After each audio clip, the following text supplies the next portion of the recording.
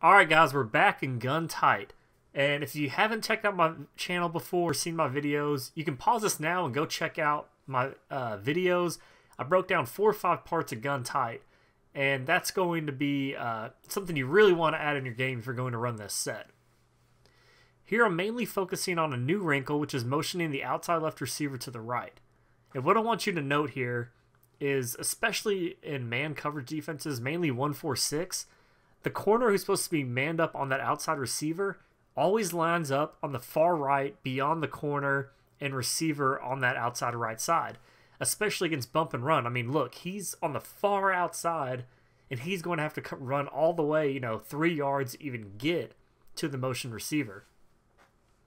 And so what I like to do with Z-Spot out of Gun Tight with this setup, if I know someone's running a lot of man-to-man blitzes, especially 1-4-6, and then I'm going to motion over the outside left receiver in Z-Spot, block the running back, and outroute the outside right receiver. So first read is a slant. If, most people like to user control and they're going to try to take away the bunch side on the right. Like that corner out we just hit that last play. If they do that, then you have the motion slant for a quick read, or, as we've gone over, my earlier videos, that C route from Z-Spot, which is so tough to stop against any coverage. Now, if they start to base the line and, prevent that misalignment in coverages, I mean, you still have routes that beat man and zone coverage all over the field. So you just have to be patient and pick the right read, whether the slant, the corner route, or the C route. And again, we're highlighting the C route right here.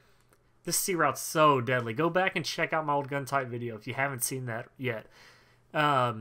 Against zone coverages, I mean, mainly you just have to watch the right side. You have a short out route and a corner route, which, they're going to have to take away one user because the sideline zone just don't take away both this year. But kind of like man coverage, if they start to user the right side of the field, that's when you either have the quick slant to the left or the C route, which is going to get behind every single sideline zone in the game. So you have something they have to user on the right in man and zone coverage, with also routes on the left that they have to user take away as well. So it's a complete package. It's a nice wrinkle to add to Gun Tight. So I hope you guys check it out, enjoy. Please like or subscribe to stay in touch with my latest tips, and I'll catch you guys next time.